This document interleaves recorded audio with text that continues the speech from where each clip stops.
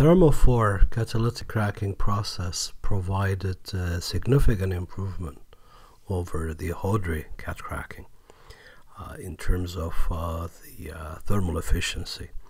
Now this improvement came with the change in the reactor configuration from fixed bed in Hodry to moving bed of catalyst now. So the catalysts are not fixed, but they are moving by gravity, so that the reaction can be now conducted in just one reactor instead of having multiple reactors and switching between those reactors. There was an improvement in catalyst as well. Instead of using natural silica alumina, now there are synthetic alumina silica beads with more controlled activity, more homogeneous activity of the sites that the cracking goes on, which of course makes the control of the reactions better compared to the Hodry cat cracking. So integration of the reactor and the catalyst regenerators, as you will see, has increased the thermal efficiency very significantly over the fixed bed, the Hodry cat cracking.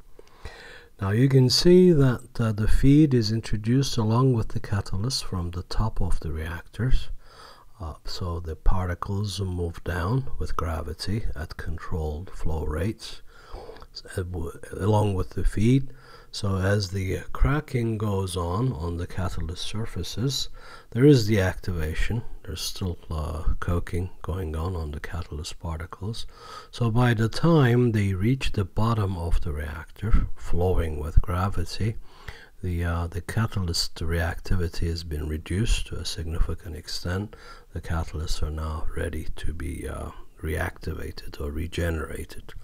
Steam, as you can see, is introduced from the bottom of the reactor to strip off all the volatile products during cracking, and the products are sent to a fractionator for separating into gas, gasoline, LCO, heavy oil, and so forth.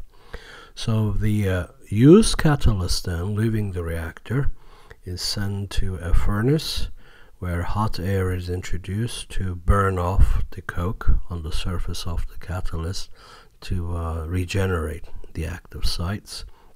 And the regenerated catalysts, the hot particles now, are put on bucket elevators to be sent up to the top of the reactor to close the catalyst cycles.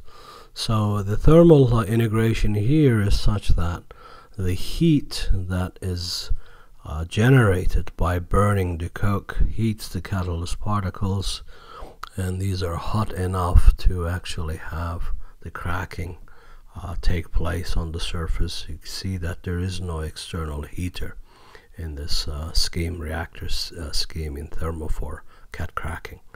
But there are still heat losses, especially in this bucket elevator system, transporting the hot catalyst particles to the top of the reactor. Thermal efficiency, although much improved over the Hodry fixed bed process, there is still a lot of room for improvement in thermal efficiency through integration of endothermic and exothermic reactions.